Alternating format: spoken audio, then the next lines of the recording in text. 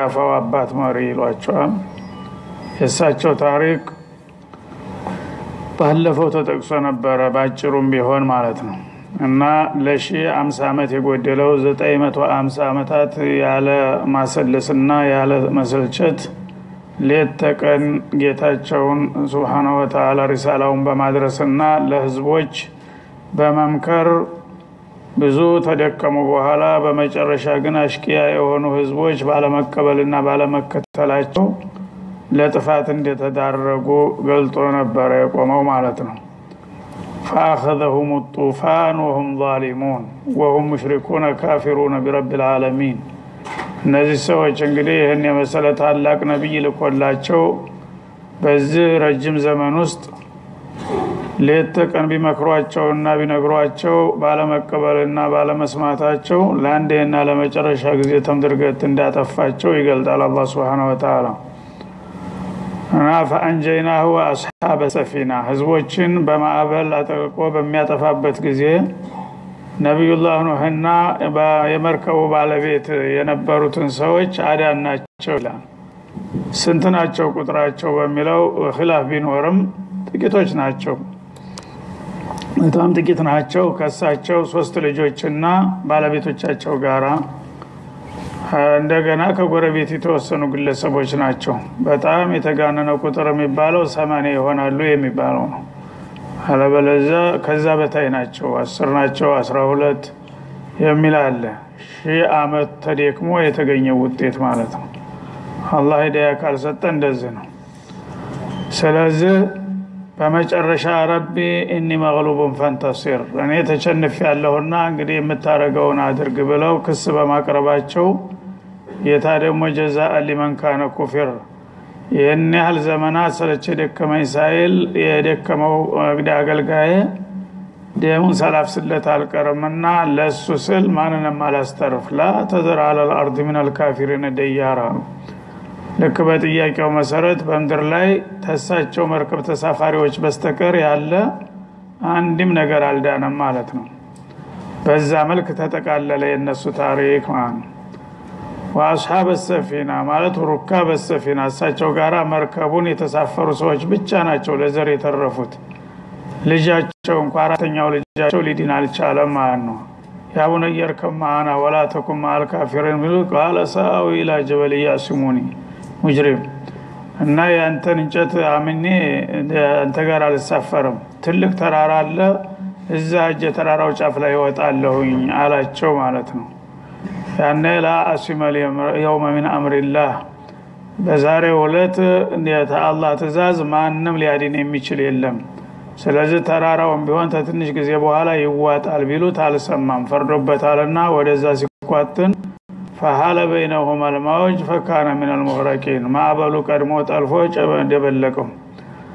እንደዛው ነው እንግዲህ ሁኔታው ታለቀ በኋላ አላህ ወዳጆቹን አዳና እነዛን ሁለት ፍሬ ሰዎች አራብቶ ነው እንደገና ሆነ ዓለምን እስተምትጨናነቅ ድረስ የሞላው ማለት ነው ግን የሰው ልጅ ይሄን የመሰለ እንግዲህ ታሪክ አይቶ ሰምቶ አላህ እንግዲህ ተተቆጣ በማንኛውም ጊዜ የዚህ አይነት እርምጃ መውሰድ ይችላል የሚለውን ነገር ዘንግቶ አሁን ደግሞ ያለበት ሁኔታ መታወት ነው ከነዛ የባሱ ናቸው አሁን ያሉት በአምዙሪያ እና وجعلناها آية للعالمين ያችን መርከብ ለህዝብ ለዓለም ህዝቦች ተአምር አደረግናት አላህ እንግዲህ አላ ኩሊ ሸይን ቀዲር ነው የሚለው በቃል ሲነገር ቀላል ነገር ይመስላል በተግባር ሲገለጥ ግን በመድር ላይ ያሉ ህዝቦች ሁሉ በሙሉ ተጠራርገው ጠፍተው በአንዲት ቢዳኢ ኋላ ቀር በሆነች መርከብ እንጨትና ጣውላ ተገጣጥሞ ዲያኔ ያላቸው አላህ አዳናቸው ሌሎች ግን ተራራ ላይ ቢወጡ የፈለገው ቢፈረጥጡ ሊያመልጡ አልቻሉም ማለት ነው ይሄ ታምር ነው አላህ የፈለገው የትም ቦታ ሊደበቅና ሊያመልጥ እንደማይችል ወሳኝ የሆነ ታሪክ ሆኖ ያለ የሰው ልጆች ግን በታሪክነቱም አልተማሩም አልተጠቀሙም ብዙዎቹና ያው ወደዛው ነው ጉዞ እየተደረገ ያለው ማለት ነው ዓለም ሰልጥናለ ይመጥቃለ ተመንጥቃለ ይባላል ወደ ጥፋት ነው አሁንም እየተሮጠ ያለው እና በዚህ መልኩ እንግዲህ የኑህን ታሪክ ተጠቆመን በኋላ ወደ ቀጣው ደግሞ ታላቁ ወዳጁ ያሻግረናል ማለት ነው አሁን በቅደም ተከተል ተርቲቡን ጠብቆ አይደለም ያለው ዋና አንኳር የሆኑትን ነገሮች ነው የሚያነሳልን በዚህ መካከል ነብዩላህ ሁድ አልፈዋል ነብዩላህ ሷሊህም አልፈዋል የነሱን ዘሎ ወደ ኢብራሂም መጣ ማለት ነው ወንያቱም ቁርአን የሚፈልጋቸውን መልእክቶች ለመጠቀም ቁልፍ የሆኑትን ታሪኮች አንዳንድ ጊዜ እክትሳር ያደርጋቸዋል ማለት ነው አንዳንድ ጊዜ ደግሞ ከሞላ ጎደል ቅደም ተከተሉን ጠብቆ የሚቀስስበትም ጊዜ ይመጣል እና አሁን ወኢብራሂም ይላል ከዝቀጥሎ ወአርሰልና ኢብራሂም ኸሊል الرحማን ከዛ በኋላ ደግሞ ታላቁን ወዳጃችንን ኢብራሂምን ላክን ወደ ምድር ላይ ይላል ኢብራሂም እንግዲህ ኸሊል الرحማን በመባል ይታወቃሉ ወተኸዘላሁ ኢብራሂም የሚል ማዕረግ ስም ሰጥቷቸዋልና መጀመሪያ አልበቀራ ላይ እንዳታለው ኢዝ ቃለ ለሁ ረብሁ አስሊም ይላቸዋል ኢብራሂም ለኔ ታዛዥ ትሆናለህ ወይ ብሎ ጠየቃቸው ያኔ ምንድነው የምታዘኝ የምችለው ነገር ከሆነ ወይስ ብለው ሳያቅማሙ ቃለ አስለምቱ ለረብ العالمين አሉ በቀጥታ የዓለማት ጌታ ተኔ የሚፈልገውን ነገር ሁሉ ለማድረግ ራሴን ሰጥቻለሁኝ እናንተ ያዘዝከኝን ማላደርግበት ምን ምክንያት አለ የሚሉ ቅን ነበሩ ማለት ነው እንግዲህ አንድ ሰው ያላወቀውን ነገር የማዝህን ነገር እሺ ትላለህ ወይ ሲልህ የሚያዝህ ነገር ልትችለው ላትችለው ሊከብሪ ሊቀልህ ይችላል ብለው ከሆነ ነው የሚለው ጥንቁቅ ሰው ግን ኢብራሂም ለኔ ታዛዥ ትሆናለህ ወይ ብሎ ጌታቸው ሲጠይቃቸው መቼም ጌታ የማይበጃ ይሰራም በሚል በቅልቦና አስለምቱ ለረብ العالمين አሉ ለዓለማት ጌታ ታዛዥ ነኝ የፈለከውን ዘዘኝ ያንተ ፍጡር እስከሆንኩኝ ድረስ የምችለው ማልችለው የሚባል ነገር ገደብ አላስቀምጥምና ላንተ ታዛዥ ነኝ በማለት መጀመሪያውኑ በቅልቦና ገቡ ማለት ነው ከዛ በኋላ እንግዲህ ሌላ ሰው የሚችለው ሳይሆን የሚያስበው እንኳን ምን ነገር አይደለም በሳቸው ላይ የደረሰው ያን ሁሉ ግን እንደገቡበት አላህ አስቻላቸውና ሊወጡት ነው ከዚህ ቀጥለው እንግዲህ በዛ በገቡበት ኮንትራት ምን እንዳደረጉ ባጭሩ ዋና አንኳር ጉዳዮችን ነው የሚጠቅሰው ዝርዝሩን ሳይሆን ዝርዝሩ ረጃጅም ሱራዎች ላይ አልፏል ወዝኩር ኢብራሂም ኢዝ ቃለ ለቀውሚሂ ለወገኖቹ ባለ ጊዜ አቡዱላህ ያ ቀውሚ ወሂዱላህ አላህን በብቸኝነት ተገዙ ዋናው ጥያቄ ሁሉም ረሱሎች የሚስማሙበት ያው ተውሂድ ነው ዋናው ማለት ነው ተውሂድ ደግሞ ተውሂድ ሩብያ ብቻ አይደለም ምክንያቱም ተውሂድ ሩብያን ሰዎች ያቃሉ ወትሮው ነው እና ፈጣሪያችን የሚጎዳው የሚጠቅመው የሚገለው የሚያድነው እሱ ነው የሚለውን የሰው ልጆች አያጡትም ብዙ ጊዜ ያ ብቻ ተውሂድ ሊሆን አይችልም ማለት ነው ተውሂድ ማለት ምንድነው ካንተ የሚገኘው እንቅስቃሴ ለአላህ መዋል አለበት ማለት ነው ጌታ እንደኸለቀህ እንደረዘቀህ እንደሚያኖርህ አንተ ደግሞ በዛ አጠፋ እሱ ያዘዘህን ነገር በመስራትና የከለከለህን በመከልከል የመከረህን በመቀበል ለሱ ታማኝ አገልጋይ በመተሆንበት ጊዜ ያ ነው ተውሂድ የሚባለው ተውሂድ العبودية ነው ዋናው ቁልፉ ማለት ነው ስለዚህ ሁሉም ነብዮች አዕቡዱላህ ነው የሚሉት اعلموا ان خالقكم ورازقكم الله አይደለም የሚሉት ማለት ነው ይሄንማ ያውቃል የሰው ልጅ ወትሮው ነው እና من خلق السماوات والارض ومن يرزقكم من السماء والارض በሚሉ ጊዜ يقولون الله اله እና ብዙ ሰዎች እዚህ ላይ ነው የሚሳሳቱት ማለት ነው እና ባጋችንን በተለምዶ አሻሪያ የሚባለው አይዳ በተውሂድ ሩብያ ላይ ነው የሚሽከረከረው ተውሂድ ሩብያ ምንም ግምት አይሰጡትም ማለት ነው እና አላህ ኻሊቁና ወራዚቁና ወሙደብሩና ምናምን ይላል እሺ ከዛ አንተስ ምን መልስ ሰጠህ ይሄን ሁሉ ላደረግልህ ጌታ ምን ታደርጋለህ ሲባል እገዛዋለሁ ይላል ይሄን ብቻ በቂ አይደለም ስትገዛው ለእርሱ ብቻ መሆን አለበት ኢያከ ነዕቡዱ ወኢያከ ነስተዒን እሱን እየተገዛ ሌላንም የምትገዛም ከሆነ ያማየውም ሽርክ ነው ማለት ነው ሰዎች ግን ብዙ ጊዜ አላህን ኻሊቅነትና ራዚቅነት ታወደሱ ተውሂድ የተጎናጸፉ ይመስላቸዋልና ይችን ቃል ሊረዱ ይገባል ማለት ነው ስለዚህ ነብዩላህ ኢብራሂም ማሉ አዕቡዱላህ ማለት ወሂዱሁ ቢልዒባዳ ማምለኩን ያመልካሉ እኮ በዛ ዘመን የነበሩትም ሰዎች መጁሶች ነበሩ ሳቸው የተላኩባቸው ኢራቅ አካባቢ እና መጁሶች በመድር ላይ ኃይል ያለው ነገር ምንድነው ብለው ሲያጠኑ እሳት ሆኖ አገኙት እሳት እንግዲህ ብረትን ጭምር ያቀልጣልና እሱ ነው ትልቅ ኃይል ጌታ ሚስጥር ያብታሉና እሳትን እንደ ጣዖት አድርገው ሰየሙ ከዛ እሳት ደግሞ የውመል ቂያማ ሲሆን ጥፋተኞች የሚቀጡት በእሳት ነው የሚለውን ወሬ ስለሰሙ እሳትን ከዛሬ ጀምረን ማገልገልና ከሱ ጋራ አላቃ ማሳመር አለብን አሉ እሳትን በማክበር ሊዲኑ ማለት ነው እና ይሄ እንግዲህ የሰዎች ፍልስፍና እንደዚህ ነው አንድ በኩል ሲይዙት በሌላ በኩል ይበላሻል ማለት ነው እነሱም ጌታ መገዛታቸው ነው እሳትም እንዳትጣላቸው የኔ ወዳጆች ናቸው ሲያገለግሉ ኖራል እንዴት አቃጥላቸዋለሁ ብላ ጌታ ጋር እንድትሸለው ብለው ነው ጌታም በመሰረቱ አንድ አልካዱም ያቃሉ እሳት የፈጠረ ሰማይ ምድርን የፈጠረ እሱ ነው ይሉ ነበር ግን መገዛት ያለባቸው የሁሉን ባለቤት አላህን መሆኑን ትቶ እንደገና ለፍጡሮች አምልኮ በመስጠታቸው ነው ጥፋት ላይ የወደቁትና ከአላህ ውጭ የሆኑትን አማልክቶች በሙሉ አሽቀንጥራችሁ ጣሉና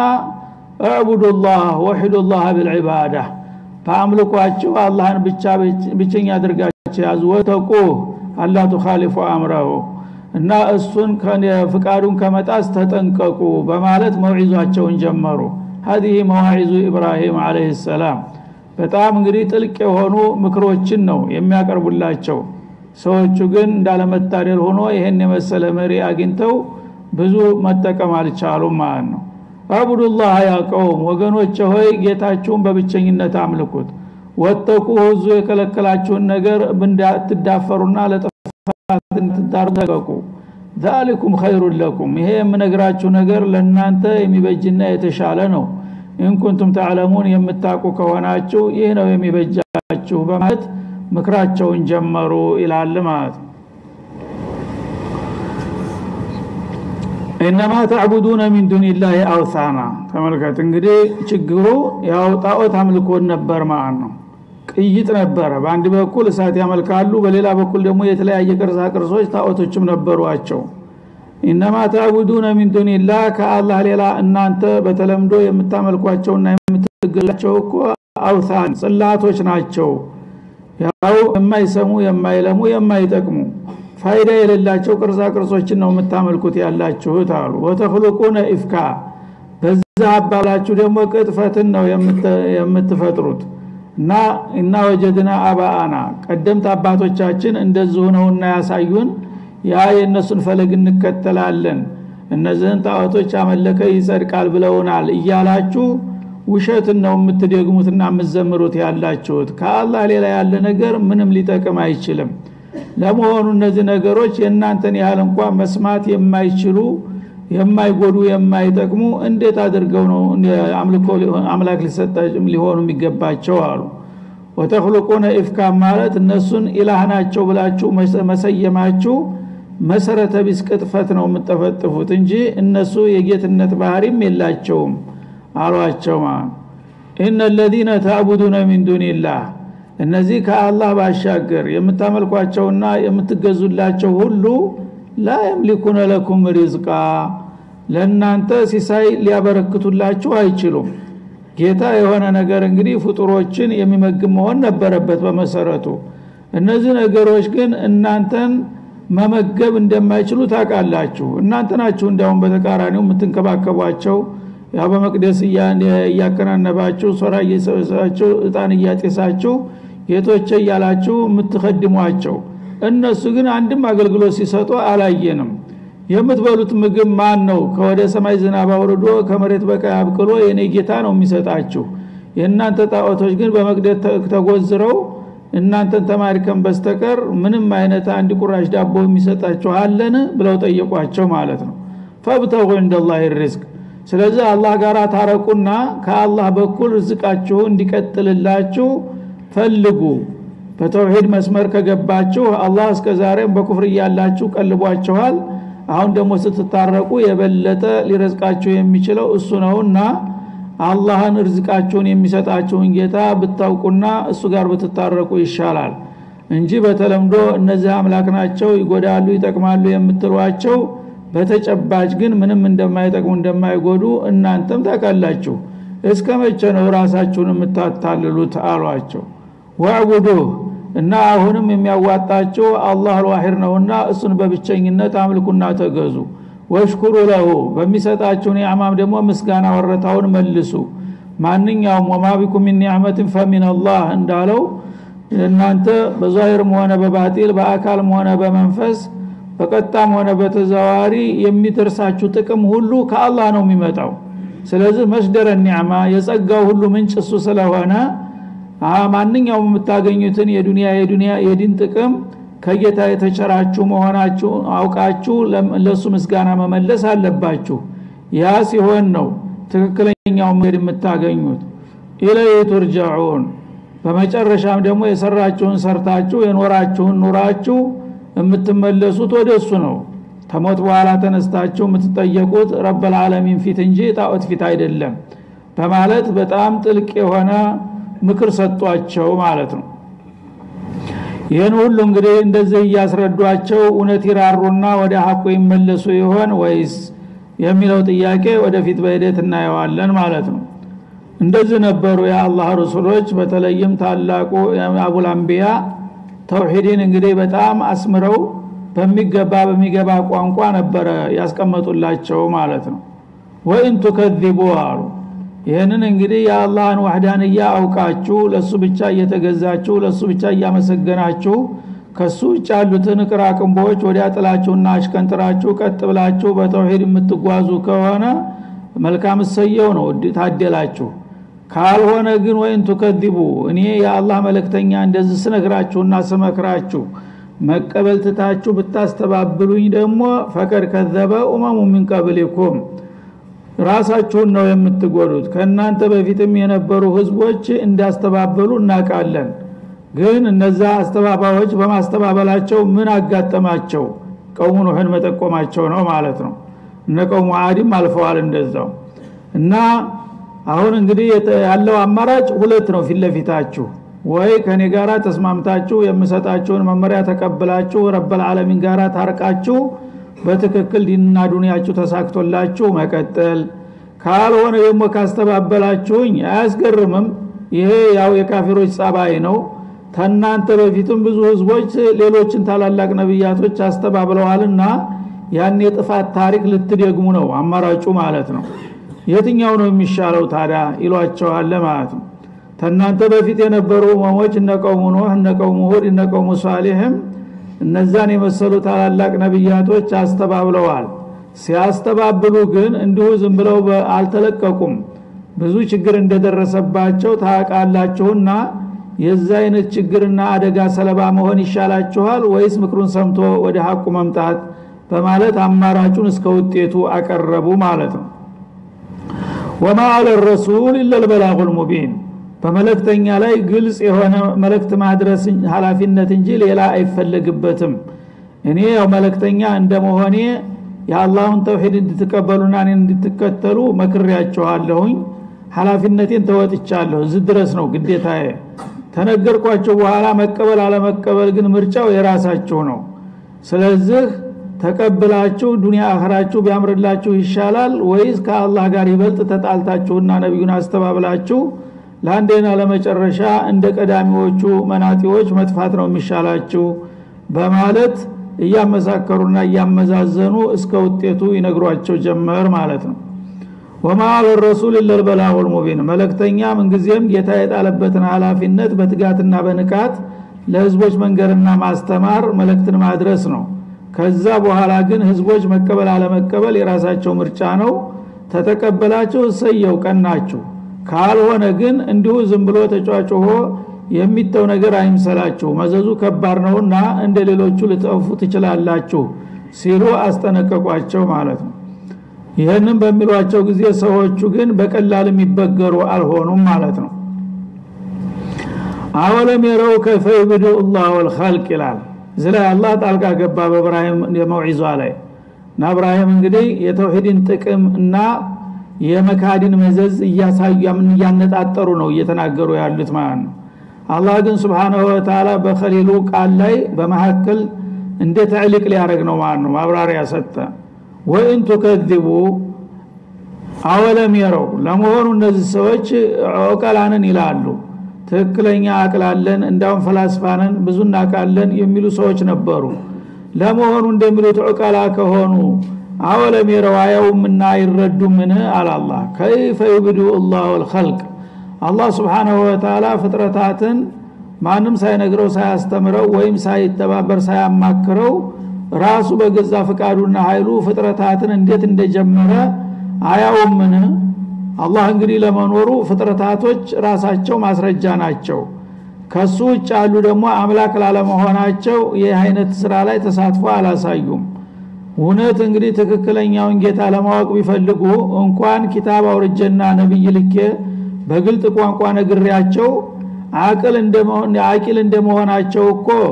አምሯቸውን ተጠቅመው የዓለምን ክስተትና ሂደት ቢመለከቱ የኔን ማንነት በቀላሉ ሊደርሱበት እኮ ይችሉ ነበር ግን አቂላቸውን ስለማይጠቀሙ ጨለማ ጉዞን ይመርጣሉ ይላል كيف يبدو الله الخلق አላህ Subhanahu Wa Ta'ala ፍጥረታትን ካልነበረ ነው የፈጠረው የጀመረው ማለት ነው ثم يعيده መጀመሪያ እንግዲህ ያልነበረውን ፈጥሮ ይሄን ሁሉ ፍጥረታት እንዳመረተ ሁሉ ነገ ደግሞ ከፈረሰና ከጠፋ በኋላ እንደገና በሁለተኛ ዙር ወደ ዓለም አልአኺራ መልሶ ያመጣዋል ይሄን ሁሉ ፍጥረታት ይሄን አላ يستدلون بالمبدأ على المعاد ስለዚህ አቂልን ካሉ በመጀመሪያቸው መጨረሻቸውን ለምን ሊመዝኑ አልቻሉም ይላል እንግዲህ አቂል የሆነ ሰው ቂያስ ማድረግ ይችላል ማለት ነው ዛሬ አንድ ነገር ለማድረግ የቻለ ሰው ነገ ደግሞ ያው ተመሳሳይ ነገር መድገም እንደሚችል አያጠራጥርም ማለት ነው አላህ አይችልም እንዳትል ዓለምን ሰማይን ምድርን በዓለም ዙሪያ ያሉ ስፍር ቁጥር የሌላቸውን ፍጥረታቶች ብቻውን ፈጥሯል ይሄንን የምታየው ነው ልትክደው አትችልም ከራስ ጀምሮ ማለት ነው ነገ ደግሞ እነዚህ ሁሉ ፍጥረታቶች ካለቁ በኋላ እንደገና ሌላ ዙር ሙታንን አስነስቶ ማህሸር ላይ ሰብስቦ የሥራ ውጤታቸውን ይሰጣቸዋል ሲባል ይሄ ነገር ለምንድነው ግር የሚላችሁ ይሄ ነገር ያቅተዋል እንዳትሉ መጀመሪያ አላቀተኝም መጀመሩ ራሱ አንድ ነገር የሚከብደው ታይቶ ተሰምቶ የማያቅ ነገር መጀመር ነው ልማድ ያለው ሰው ግን አንድ ነገር ከሰራ ተመሳሳዩን መድገሙ ማለት ነው ምን ያስቸግራል ስለዚህ ኢዓዳ ተኢብዳ የቀለለ ነው ማለት ነው መጀመሪያ ማንኛውንም ነገር ያልተሰራ ያልታየ ነገር ፈልስፎ ማምጣት በሰዎች እንግዲህ ይከብዳል ግን ልማድ ያለው ሰው ግን አንድ ጊዜ ያ ልማዱ ከሰመረለት በተመሳሳይ መልኩ ያን ነገር ተጥውር ያረጋና ያሻሻለ እንዳውም በበለጠ እንደሚሰራ ታውቃላችሁ አላህ እንግዲህ ብቻውን ይሄን ሁሉ ዓለም እንደፈጠረ እያያችሁ ነው ውጤቱን ነገ ደግሞ ያኛው ዓለም ሲመጣ እንደገና ተፈረሳችሁና ተጠፋችሁ በኋላ ተመለሳላችሁ ሲባል ለምን ነው ግራ የሚገባችሁ አቂል ከሆናችሁ እኮ በቂያስ በዲህ ነገር ነው እንደ ግልጽ ነገር ነውና ስለ በዕስ መጠራጠርም አልነበረባቸው ሙዕቀላዎች እስከሆኑ ድረስ ይላል ثم يعيد ፍጥረታትን አላህ በመጀመሪያ እንደጀመረ እንደገና ይመልሳቸዋል የሞቱትን የበሰበሱትን አፈር ጋር የተቀላቀሉትን እንደገና وما خلقكم ولا بعثكم الا كنفس واحده እንዳለው በቅጽበት ነው ተነሱ ብሎ የሚያስነሳው ማለት ነው ان ذلك على الله يسير ይሄንን አላዋቂዎች ሲነግሯቸው ከባድ አዳጋች ነገር መስሎ ይታያቸዋል ግን ይምሰላቸው እንጂ ይህ በአላህ ላይ እጅግ ቀላል ነገር ነው የሞቱትን እንደገና መልሶና አዲሶ ለሂሳብ ማምጣት በእኔ ዘንዳ ቀላል ነገር ነውና እንደ ከባድ ነገር አርጋችሁ ማየት አልነበረባችሁም ይላል ማለት ነው ቁል ሲሩ ፊል አርድ እና ለማንኛውም የሰው ልጆች መመራመር ዕውቀትን ለማግኘት ይረዳቸዋልና በመሬት ላይ ሲተንቀሳቀሱ በሏቸው ብዙ ጊዜ ሰዎች ደግሞ ብዙ ካላነበቡ ወይም ደግሞ የተለያዩ ሀገሮችን ታልጎበኙ የዕውቀት አድማሳቸው አይሰፋም እና አንድ አካባቢ እስረኛ የሆነ ሰው ተዛ ተመንደሩ በቀር ዓለም ያለ መሆኑን ያውቅም ማለት ነው በሄደ ቁጥር የዕውቀት አድማሱ እየሰፋ ይሄዳል ተሱ የተሻለ የተለያዩ ዕውቀት ያላቸው ሰዎች ተለያየ ኃይል ያውቃል ባወቀ ቁጥር የዛ ሁሉ አለቃ ማን ነው የሚለው ጀርባውን ያጠናና ጌታ ነው ሁሉም ባለቤት ወደሚለው ይመጣል ያንድ አካባቢ እስረኛ የሆነ ሰው ግን አያውቅም ስለ አላህ አዘማ ሊረዳ አይችልምና እስቲ ዕውቀታቸውን ለማስፋት በመድራቸው ላይ ተንቀሳቀሱ ተምድር እንኳን መውጣት ባትችሉ ምድራቸውን ራሱ በተለያየ ክፍለ ዓለም ብትንቀሳቀሱ እኮ የተለያዩ የፍጥረታት አይነቶችን ታያላችሁ ያን ሁሉ ደምራችሁ ማን ነው ይሄን ሁሉ የፈጠረውና ያመጣው የሚለው ነገር ሲመጣ ስለ ጌታ ያላችሁ ግንዛቤ የተሻለ ይሆናልና እስቲኔ ላኩላችሁን መልእክተኞች መቀበልና መከተል ካቃታችሁ ቢያንስ በራሳችሁ ልማድ ጥናትና ምርምር አድርጉና የተሻለ ዕውቀት ላይ ድረሱ ይላል አላህ Subhanahu Wa Ta'ala هذا وصلى الله وسلم على النبي وعلى اله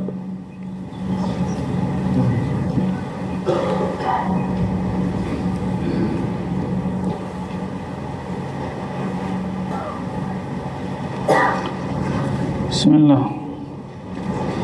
قل سيروا في الارض እና በመሬት ላይ ሄዱ በላቸው ይላል የሰው ልጆች እንግዲህ በተንቀሳቀሱ ቁጥር የዕውቀት አድማሳቸው እየሰፋ ይመጣል ያንን ዕውቀት ተመርኩዘው ያለፈ ታሪክ ያነባሉ ያለውን ድርጊት ያስተውላሉ ከዛ ተነስተው የሚመጣውን ነገር ቀይሰው ይሄን ሁሉ ማድረግ የቻለ ጌታ ነው የዓለም ባለቤት መሆን የሚችለው ወደሚለው ድምዳሜ ለመምጣት ይረዳቸዋል በቅልቦና ካሰቡ ማለት ነው ስለዚህ አላህ Subhanahu Wa Ta'ala غايه الانصاف ነው እየተናገረ ያለው እዚህ ላይ እኔ ከኔ በላይ ተናጋሪ የለም ወማን አህሰኑ من الله قيلا ومن اصدق من الله حديثا እንዳለው እሱ ከተናገረ ከሱ በላይ ማንም ሊናገር የሚችል ነገር የለም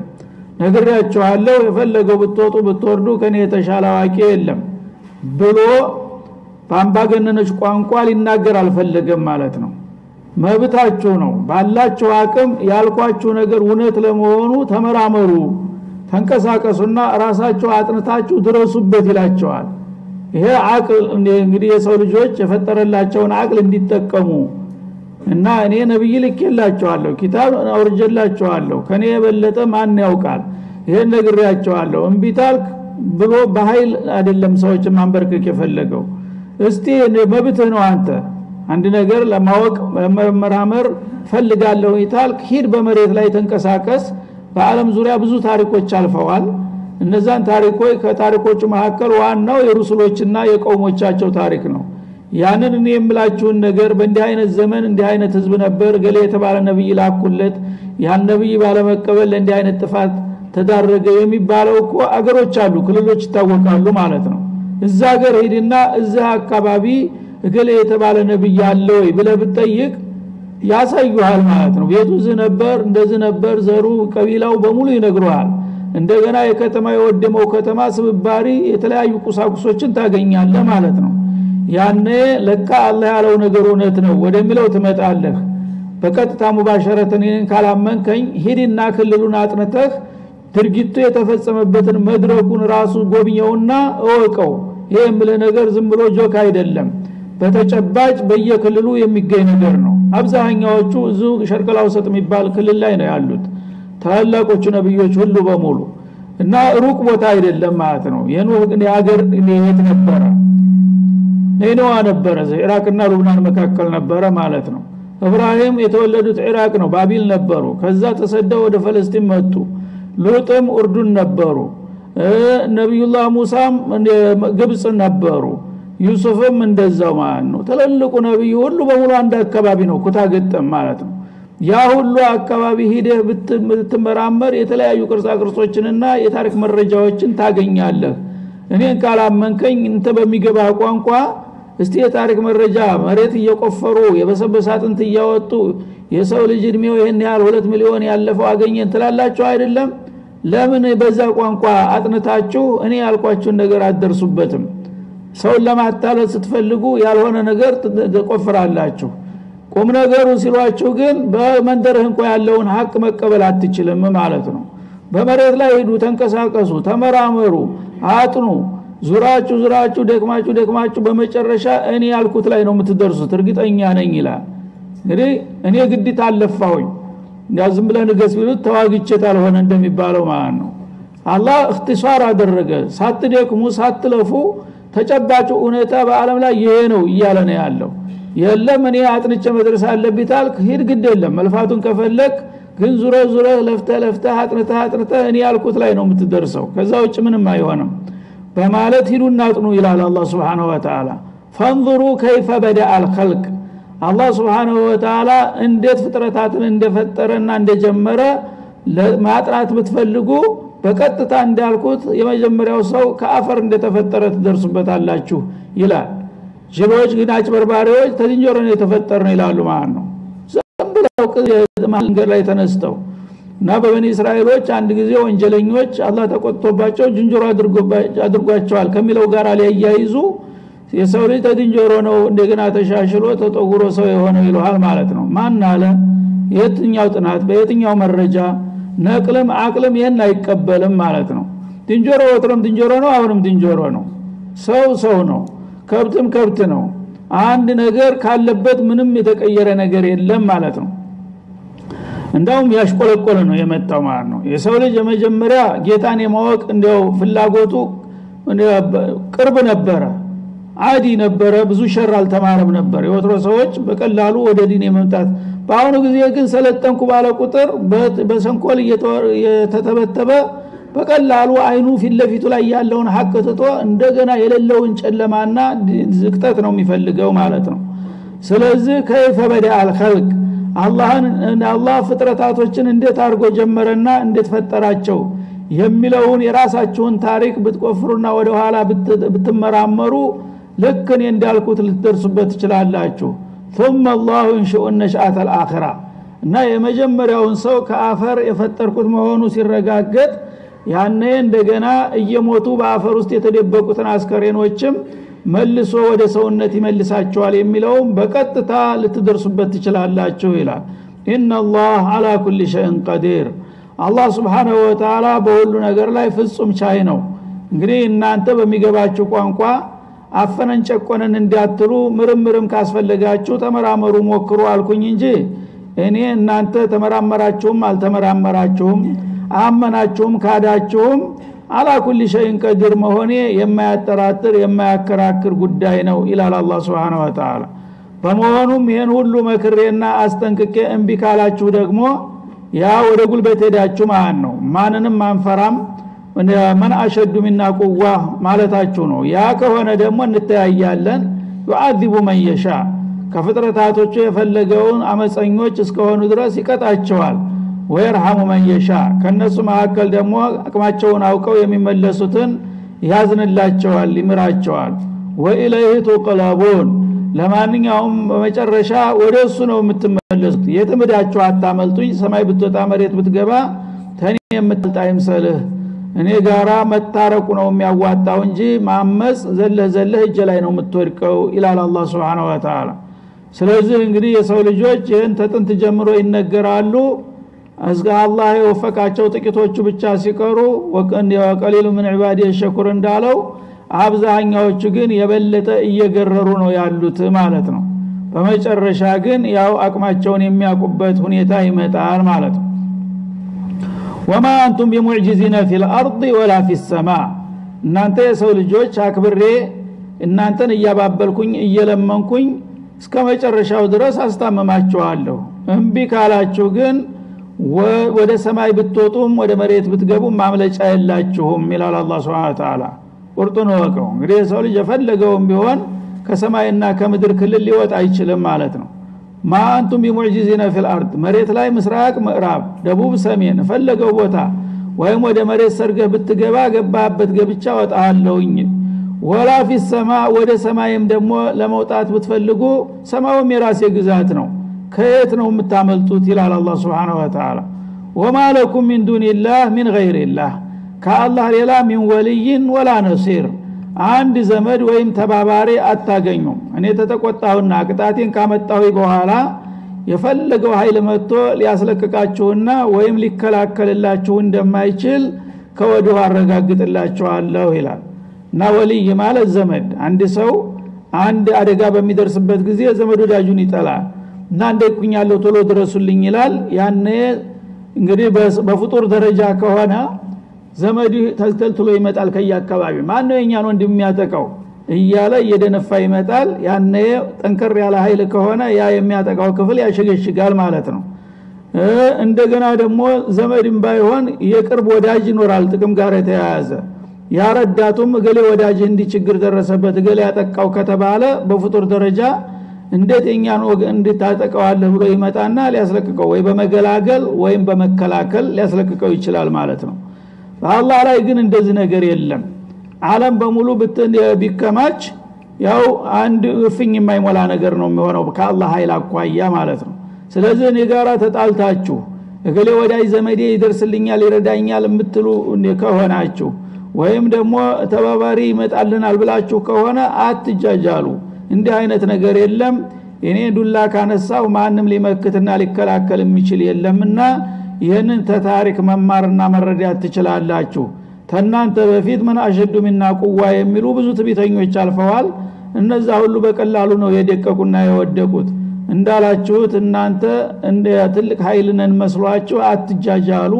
ማንንም ያድናችሁ የትምዳችሁ መድፈጥም ማምለጥም አትችሉም ይላል አላህ Subhanahu Wa Ta'ala እንግዲህ በዚህ መልክ የሰው ልጆችን እስከ መጨረሻው ድረስ አቅማቸውን እየነገረ እየዛተ እያስጠነቀቀ እያባበለ እያግባባም ይሄን ሁሉ ጆሮ ዳባል በስለውም ቢካሉ ቃል ወደ ተግባር ይለወጣል ከለታት አንድ ቀን ያ የተዛተው ነገር ሁሉ እንደገና ወደ ስራ ይለወጥና ሲያዙ ወዳውኑ እጅፍኝ የማይሞሉ ይሆናሉ ማለት ነው والذين كفروا بآيات الله እነዚያ في كل زمان ومكان በየትኛውም ዘመን በየትኛውም ሀገር የአላህ አያ የአላህ ተአምሮችና አንቀጾች ከደረሷቸው በኋላ ጀሮዳባ ብለው ሐቁን ላለመስማት ጀርባ ያዞሩና የካዱ የሆኑት ወሊቃኢህ እና የውመል ቂያማ ደግሞ ከሞት ተነስታችሁ ጌታ ጋር ትገናኛላችሁ በስራችሁ ትጠየቃላችሁ የሚለውን ጭብጥ አንቀበልም ብለው ያስተባበሉና የካዱት ኡላኢከ የኢሱ ሚን ረህመቲ እነዚህ ከርህራሄ ተስፋ የቆረጡ ናቸው እነዚህ ሰዎች ይምራቸዋል ተብሎ አይጠበቅም ማለት ነው ምክንያቱም እኔ የሚያስፈልገውን ሁሉ አድርጌላቸዋለሁ ለምኛቸዋለሁ አባብልያቸዋለሁ አስጠንቅቄያቸዋለሁ መክሬያቸዋለሁ ይሄ ሁሉ ተደርጎላቸው በምንም አይነት አንበገርም ብለው ኩፍር ነክሰው እስከ መጨረሻው ድረስ የሄዱ ሰዎች ከዚያ በኋላ አላህ ይመረናል ብለው እንዳይጠብቁ ከኔ ረህማ ተስፋ ይቁረጡ ዋጋ የላቸውም ይላል አላህ Subhanahu Wa Ta'ala ወኡላኢከ ለሁም አዛቡን አሊም እና የነሱ ጣፈንታ ምን ይሆናል ካላችሁኝ እነዚህ አይነት መናጢዎች ለነሱ እጅግ አሳማሚና አንገጋቢ የሆነ የሲኦል ቅጣት ተዘጋጅቶላቸዋል ከሱ በስተቀር ሌላ መጠለያ አይኖራቸውም በማለት ከወዲሁ ውሳኔውን ያስቀምጣል ማለት ነው ስለዚህ አላህ Subhanahu Wa Ta'ala ይመክራል ያስጠነቅቃል እምቢ ካሉ ግን በመጨረሻ ቀጠሮውን ጠብቆ ቢውልም ቢያድርም ቢዘምንም ያ ውጤት መምጣቱ አይቀርምና ይሄን ሁሉ ጥሬን ያላከበሩ ሰዎች ነገ አርሐሙር ረሂም ነውና ይምረኝ ይሆናል ብለህ እንዳትጠራጠር አለቅህም የኢሱ ሚን ረህመቲ ተራህመቴ ተስፋ ይቆረጡ ናቸው እነዚህን ሰዎች ይሄን ሁሉ ጥረት ተደረገላቸው በኋላ ይምራቸዋል ተብሎ የሚጠበቅ ነገር የለም አልቆላቸዋል እና እነሱ ለጀሃነም የተመደቡ ናቸው በማለት ያስጠነቅቃል ማለት ነው ይሄንን እንግዲህ በነብዩላህ ኢብራሂም መውዒዟ ላይ ቀጥሎ እንደ ተዕሊቅ ነው አላህ Subhanahu Wa Ta'ala የተናገረው ወይም ራሳቸው ኢብራሂም ናቸው ይሄን የተናገሩትና በቀጥታ የሳቸውን ቃል አላህ Subhanahu Wa Ta'ala ማዳጎሱ ነው ማለት ነው ኢብራሂም እንግዲህ ስለ ተውሂድን መቀበል ምን ያህል ጥቅም እንደሚሰጥ ተውሂድን መካድ ምን ያህል